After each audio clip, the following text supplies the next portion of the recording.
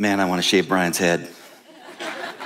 I'd give anything for that privilege.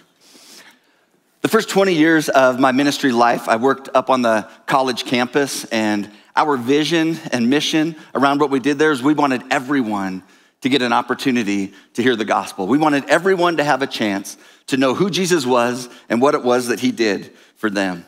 So over the course of that 20 years, that meant that I had hundreds and hundreds of individual conversations with college students, probably even thousands over that 20 years. And when you walk into those conversations, you really don't know what a person's understanding of the gospel message is. So there was a couple questions that we would ask students to help us understand what do they really know about the gospel. Here's what we would ask them.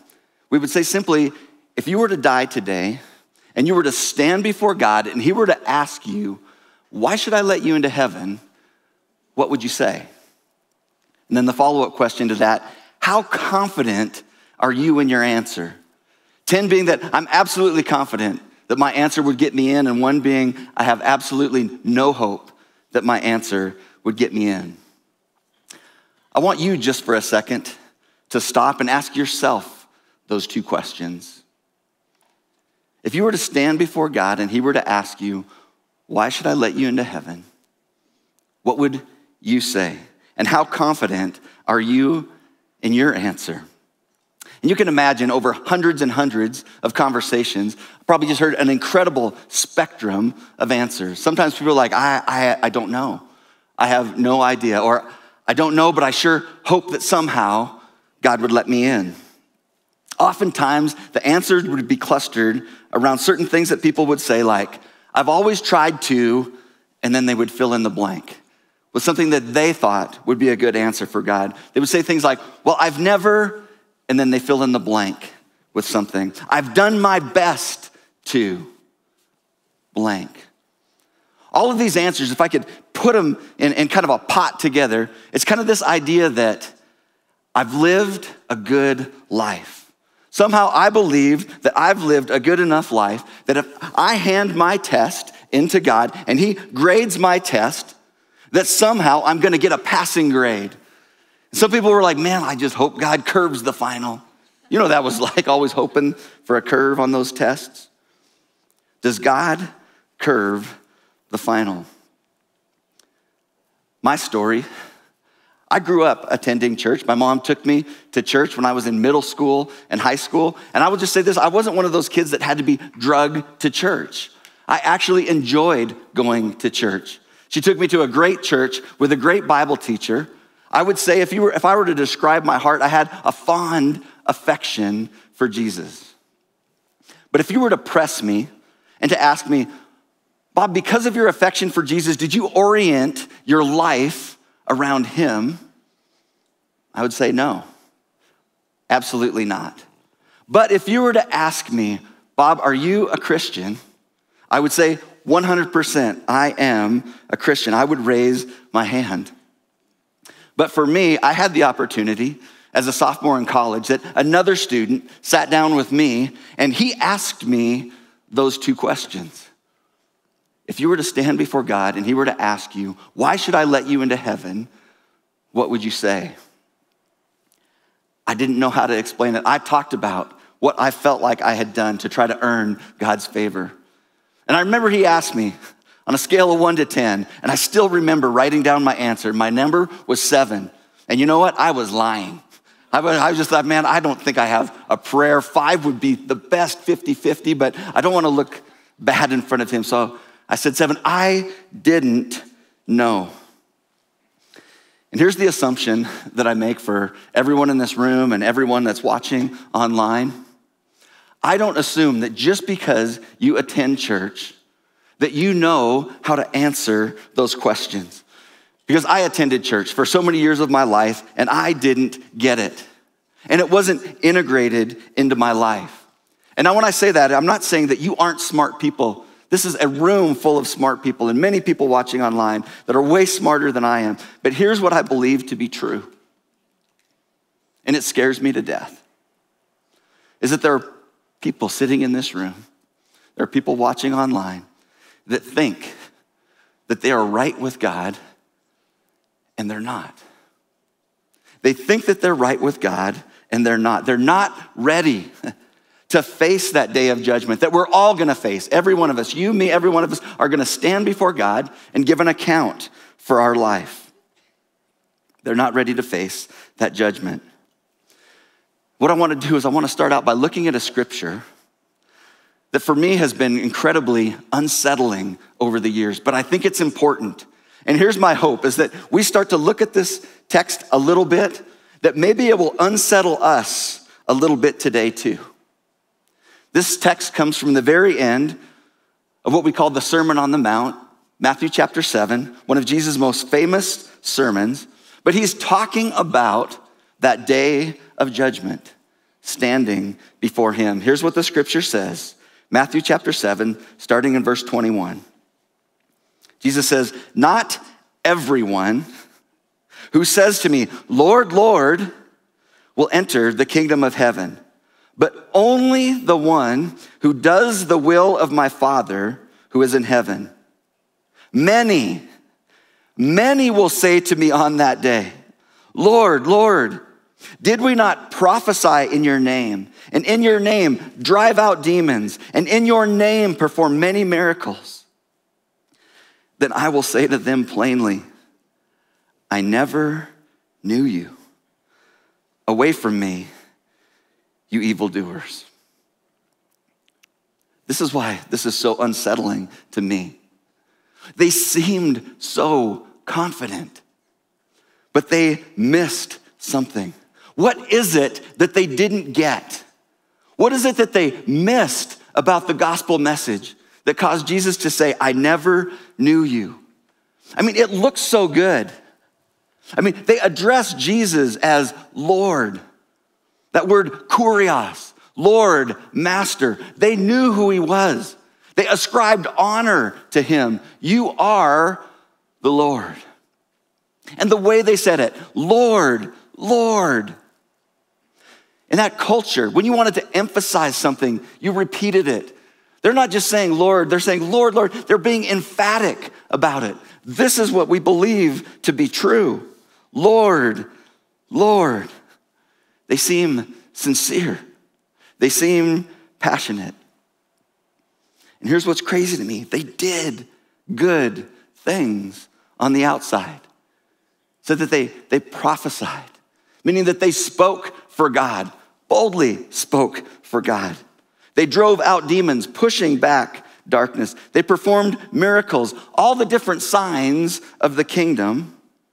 But in the very end, Jesus said, "I don't know you. Away from me." Now, Jesus isn't saying that he doesn't know who they are. He knows everyone.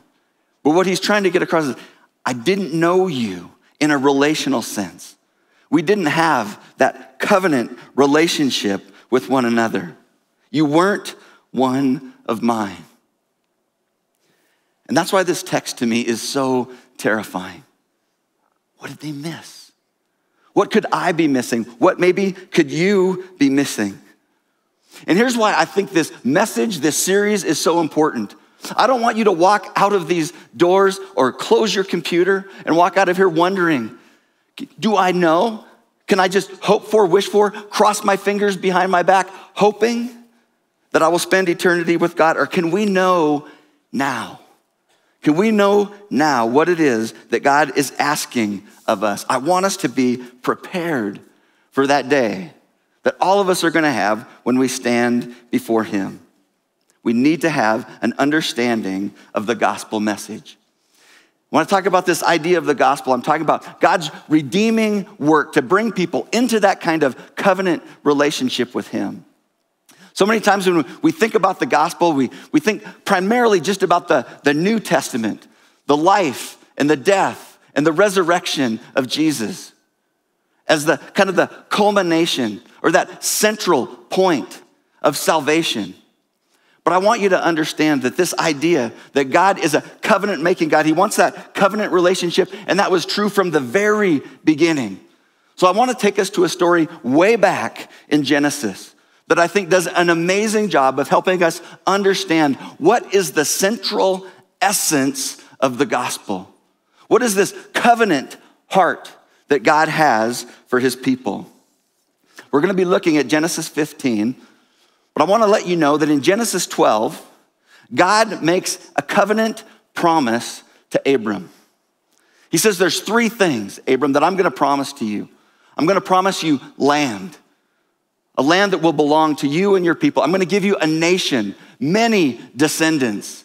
And he said, I'm going to promise you a blessing. That Abraham, I am going to bless you. And through that blessing is going to bring redemption to the entire world. Abram understands that God has made this covenant with him. But when we get to Genesis 15, Abraham raises his hand and he's got a question. God, how can I know? How can I know, God, that you will keep your commitment? And I'm gonna read this text of scripture, then I'm gonna unpack it a little bit with you so we can understand the cultural insight around this. Because if you just read this story, it may not make sense to you, but you'll understand the covenant nature of the heart of God. Genesis chapter 15, starting in verse 8. But Abraham said, Sovereign Lord, how can I know that I will gain possession of it? He's talking about that covenant promise of God. What is your commitment to me? Is what Abram is saying. So here's how the Lord responds. He said, so the Lord said to him, bring me a heifer, a goat, and a ram, each 3 years old, along with a dove and a young pigeon. Abraham brought all these to him. And here's what Abram did. It says that he cut them in two and arranged the halves opposite of each other. The birds, however, he did not cut in half. Then birds of prey came down on the carcasses, but Abram drove them away. As the sun was setting, Abram fell into a deep sleep, and a thick and dreadful darkness came over him. Then the Lord said to him, here's the promise of the covenant, know for certain that for 400 years your descendants will be strangers in a country, not their own, and they will be enslaved and mistreated there.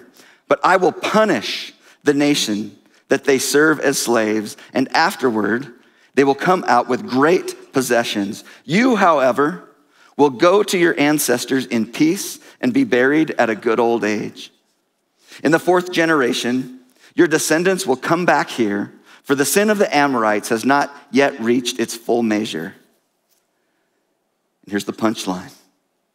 When the sun had set and darkness had fallen, a smoking firepot and a blazing torch appeared and passed between the pieces.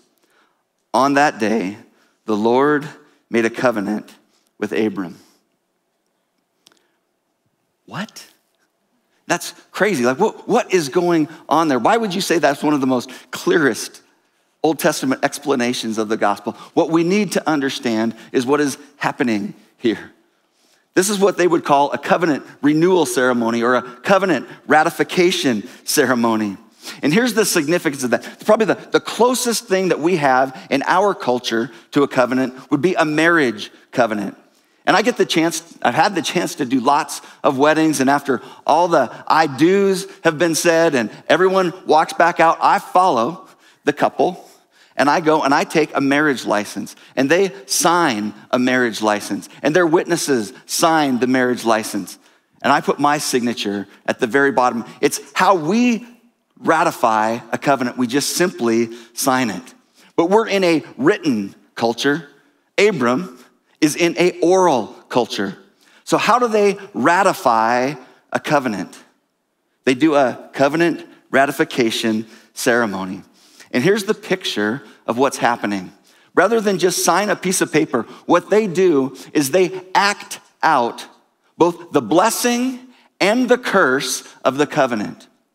Abram knew exactly what was happening. When the Lord said to him, bring those animals, he knew exactly what to do. He knew that you need to tear them in half and split and make a walkway in between. All of those animals spread apart. And what he was doing was saying, this is the curse of the covenant. If you don't hold to what your part of the covenant is, You are gonna be torn to pieces, and the birds of the air are gonna come and prey on your body. Pretty significant. Not just signing a little piece of paper. Abram knows that this is what God is saying. God says, if I don't keep my part of the covenant, I will be torn to pieces. If you don't keep your piece of the covenant, you will be torn to pieces. That is the normal thing that would happen. But here's what's crazy and unexpected about what happened here. God does something that was completely unexpected. Verse 12, remember it says, as the sun was setting, Abram fell into a deep sleep, and a thick and dreadful darkness came over him. And then God describes the blessing of the covenant. But then in verse 17, he says this, when the sun had set and the darkness had fallen, a smoking fire pot with a blazing torch appeared and passed between the pieces. On that day, the Lord made a covenant with Abram. That fire, that smoke, that is a symbol of the presence of God. All throughout the Old Testament, whether it was a burning bush with Moses, or fire coming down on Mount Sinai, or the pillar of fire and the cloud by day, that the nation of Israel, this meant the presence of God. Here's what happened. The pieces were torn apart, and God walked through the pieces. Abraham didn't walk through the pieces. Why is that so significant? What was God trying to say? God was saying that I am making the covenant promise for both of us. I'm making the covenant promise for both of us. What God is saying is that I will be torn to pieces if I don't keep my promise, and I will be torn to pieces if you don't keep your promise to me. I will bless you, even if it means I'm torn to pieces for your failure. You see the beautiful picture there. If you've been around church, you see the foreshadowing of what this is talking about.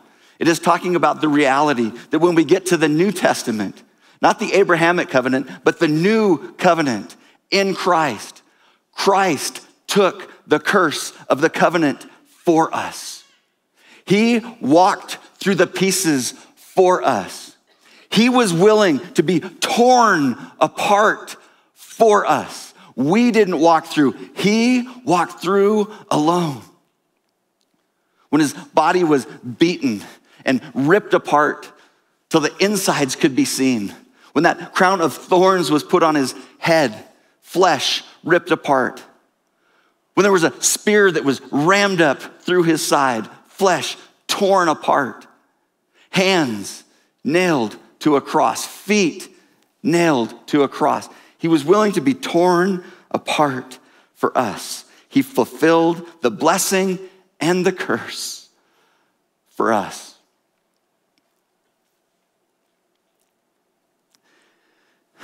That's got to move our heart.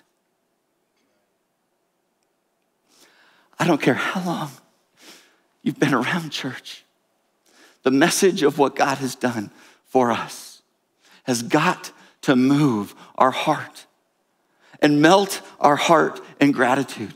This is what separates Christianity from every other religion out there.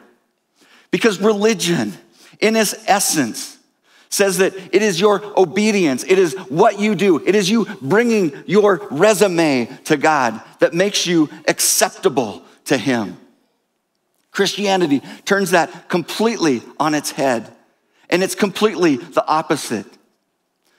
The gospel message is that God has made you acceptable because of what He has done for you, not because of anything that you've done for Him.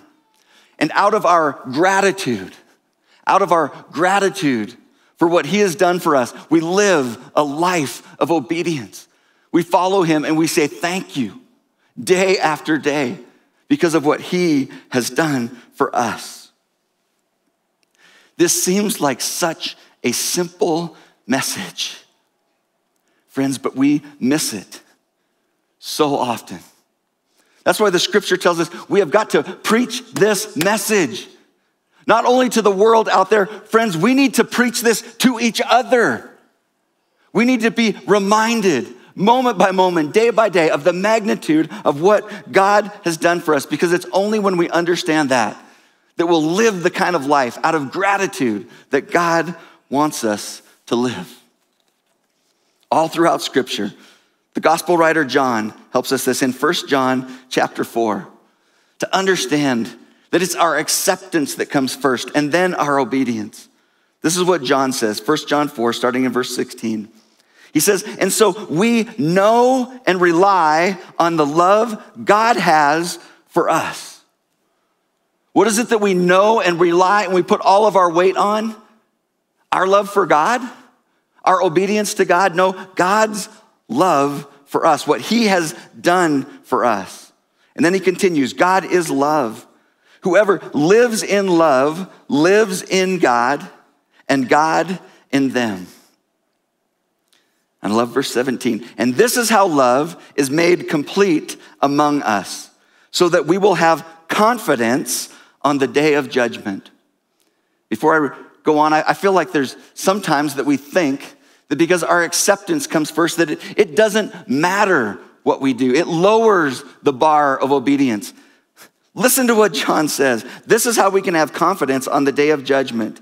In this world, we are like Jesus. We're like Jesus. Is that lowering the bar of obedience? Not even close.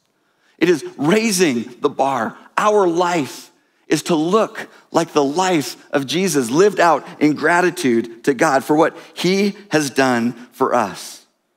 And he says, here's the response. There is no fear in love. We don't have to fear in love, in God's love. But perfect love drives out fear, because fear has to do with punishment. The one who fears is not made perfect in love. We love because he first loved us. God goes first. God goes first. He went through the pieces for us. Jesus went through the pieces for us. And the only way that we're able to love God is when we've had an incredible experience of the love of God for us. And here's the result, as John continues a few verses later, 1 John 5:3. He says, in fact, this is love for God, to keep his commands, and his commands are not burdensome. Why are they not burdensome?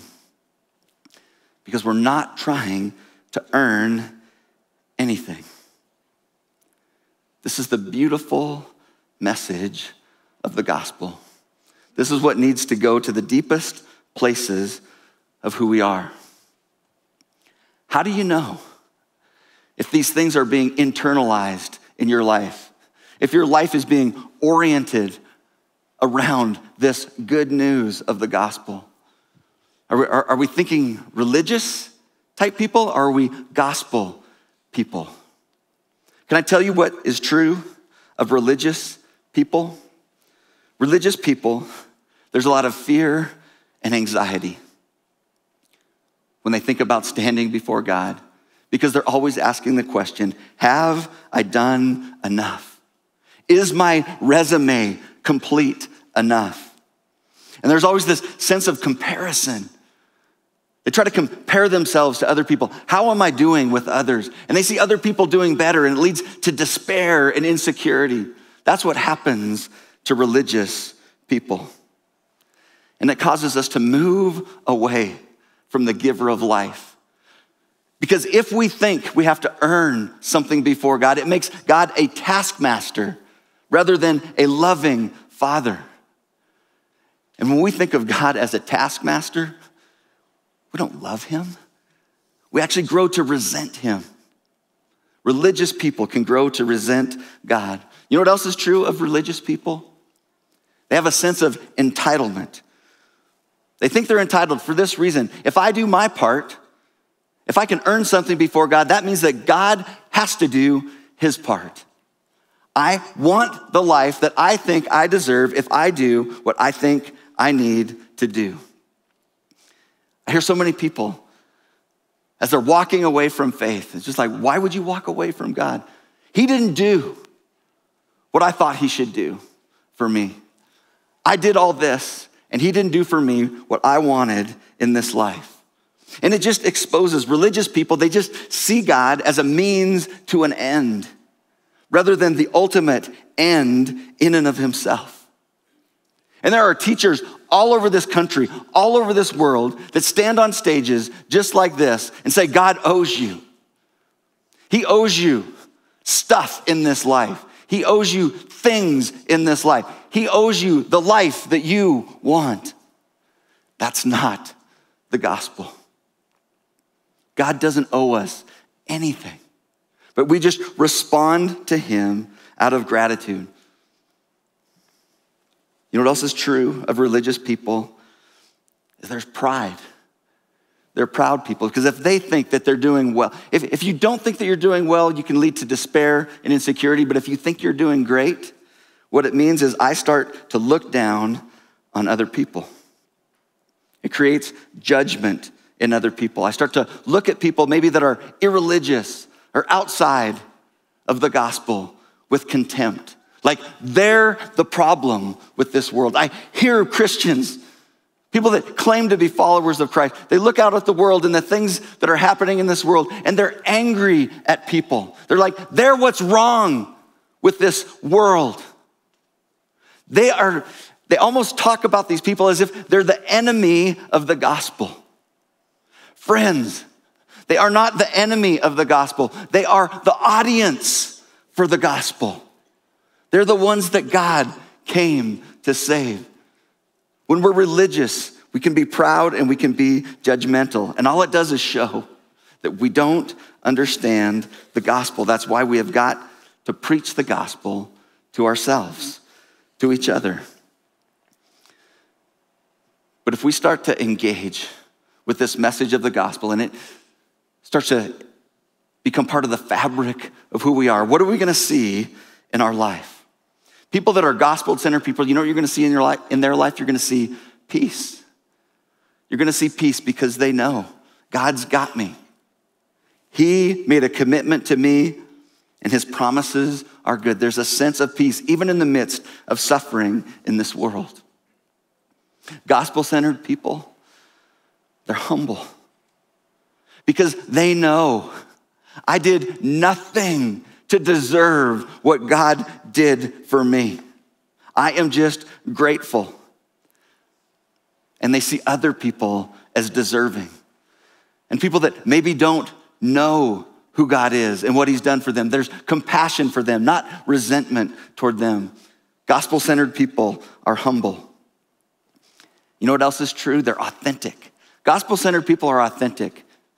They're willing to let their life be shown for what it is. They know that they don't need to hide because they know that the God of the universe that loves them and walked through the pieces for them knows everything that's happening in their life. And he was willing to die for them anyway. We don't have to hide because God knows it. Other people can know it. I don't have to put on airs. People that know the gospel are authentic. You know what else is true of people that know the gospel?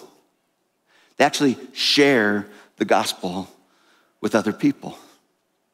They know that this is good news.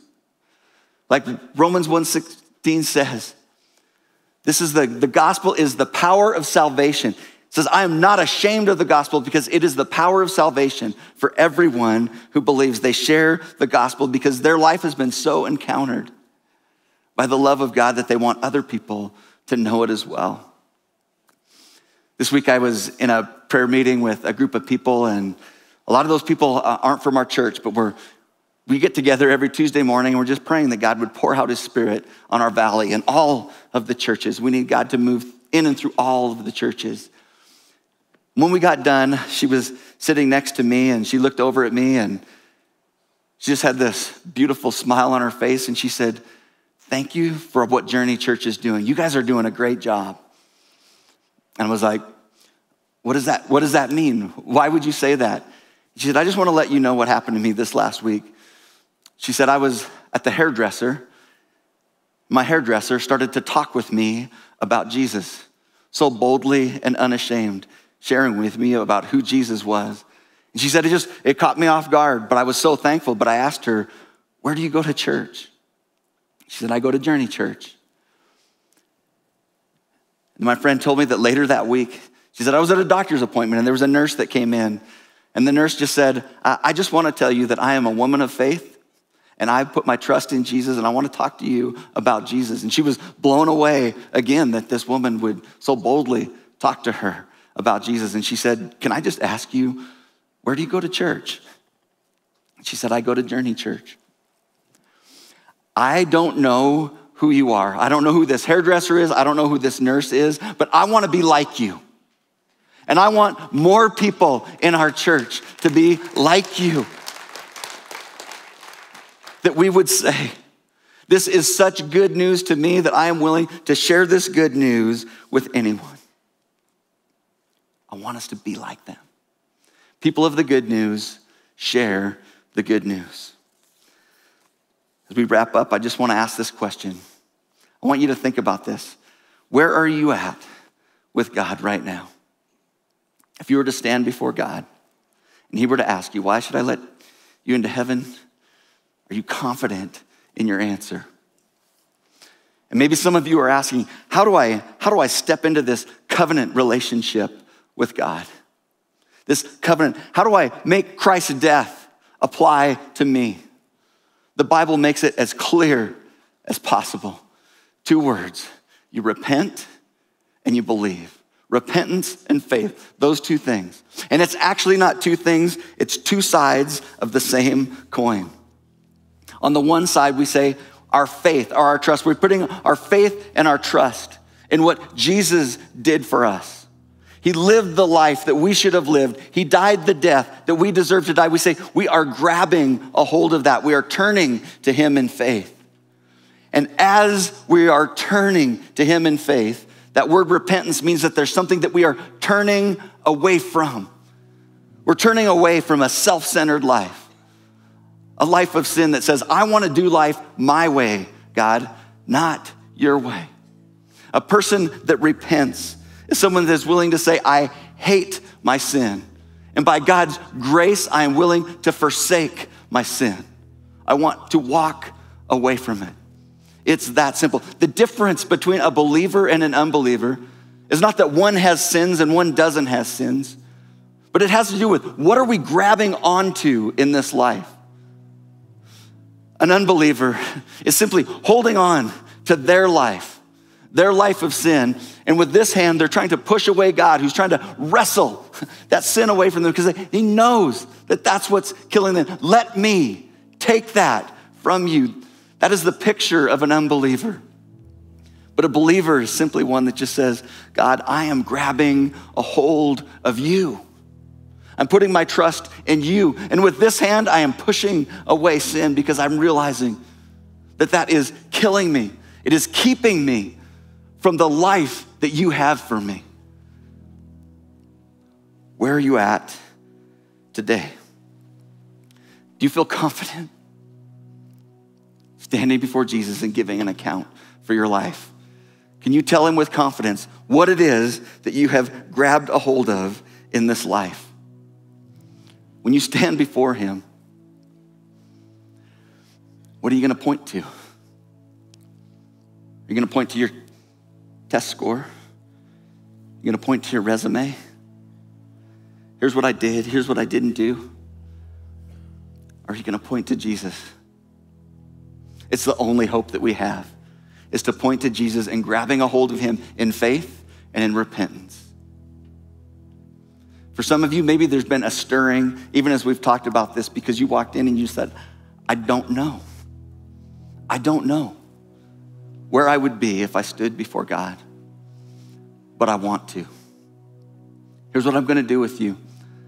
In just a few moments, I'm going to pray a prayer. And if that's the desire of your heart, to let go of sin and to grab a hold of Jesus, I just want you to, in your heart, pray that along with me. surrendering your life to him. Don't wait. Maybe today is your day. Let's pray.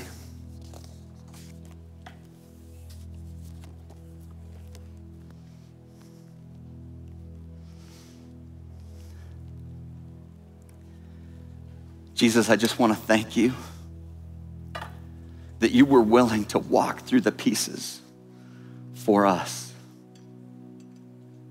for me. Jesus, thank you that you were torn apart to pay the penalty for my sin. Jesus, I don't look at my righteousness. Jesus, I look at your righteousness. Thank you that you died in my place to pay the penalty for my sin. And today, Jesus, I am grabbing a hold of you. I want my life to belong to you. I'm renouncing my self-centered life. I want everything to orient around you. Jesus, make me right. Not because of what I've done, but because of what you've done. And Jesus, we just say thank you to you in your powerful and resurrected name. And all God's people said, amen. I just want to invite you, if you've made a decision like that, whether it was today or if it's a decision that you've made in the past, one of the things that the Bible tells us to plant a stake in the ground, to mark the reality that we've given our life to him, is what the Bible calls baptism. It is a public proclamation for us of a new identification saying, we belong to him now. We are his now. Just want to let you know that on November 14th, 2 weeks from today, we're going to be having a baptism service. It's a big deal around here because we believe driving that stake in the ground and saying that I am a follower of Jesus is one of the most important things that we can do, and we love to get to do that together. If you are a follower of Jesus, you've made that commitment, but you've not been baptized, I want you to take that QR code that's on the chair back in front of you. You can scan that and sign up to be baptized on November 14th. It is going to be a party. Let's worship. Thanks for engaging with this content. If it was encouraging to you, we'd love for you to leave a review. Hit that subscribe button and share this content with others. We'd also love to connect with you. The best place to do that is journeyweb.net. Don't forget to follow us on YouTube, Facebook, and Instagram. Just search Journey Church Bozeman and you'll find us there.